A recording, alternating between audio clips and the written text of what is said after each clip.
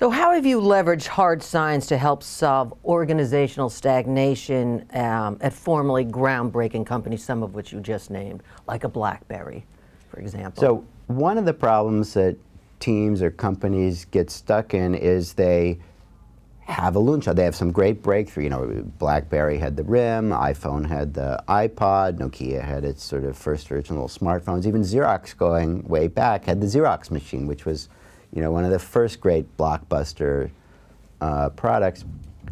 And then that becomes a franchise. Right. So how can they work on the next crazy idea, but also continue to deliver on that franchise? And that's where most companies stumble.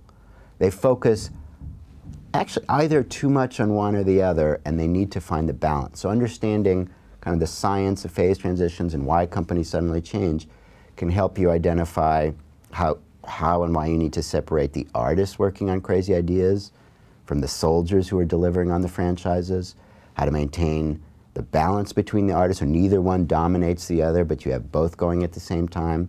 Probably most importantly, managing the transfer between the two, because that's the failure point of innovation. So should most companies adopt like a Loonshot department, or just always have a group of people within a company that's always churning like that? Yeah, and that's the kind of underlying idea that being good at Loonshots or being good at franchisers are two totally different things. Mm-hmm. You want the artists focused on Loonshots separated from the soldiers focused on franchises. I'll just give you an example. The English word risk. It's one word. You think it has one meaning, but it doesn't. To an artist, risk is a good thing. Imagine saying to an artist, you've really de-risked your art. There's no risk in your art. That's a horrific thing. So boring, yes. That's a horrific thing.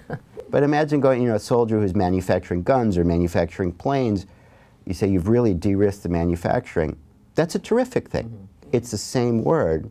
So if you have them all jumbled together and you use the same language, it's going to be very confusing for both. You want to separate them and then recognize that the big challenge is not about which project are they working on. If you have good artists and you have good soldiers, the big challenge is managing the transfer. They're speaking different languages. You need a translator. You need someone who goes between both worlds and moves ideas and projects back and forth. That's the only way to create kind of sustainable innovation and sustainable creativity. Deliver on your franchises, deliver on your crazy new ideas, and you can survive before a competitor comes up with something crazy and kills you.